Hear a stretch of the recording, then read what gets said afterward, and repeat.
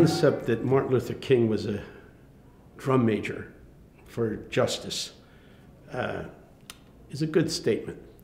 I think he did two things.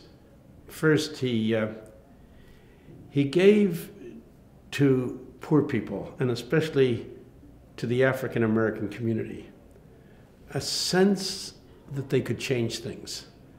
He rallied them and made them believe that they could triumph over evil, that the prejudices, the discrimination, the hatred that had haunted them and tortured them over the years could be overcome. Not surprising that "We Shall Overcome" became the song that he nurtured in his rallies and in his meetings. That was the first thing he did.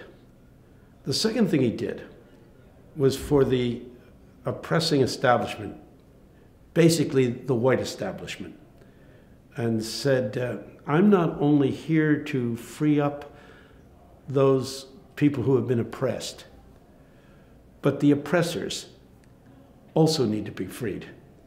They are enslaved by prejudices and attitudes that are detrimental to their humanity and are crippling their spirituality.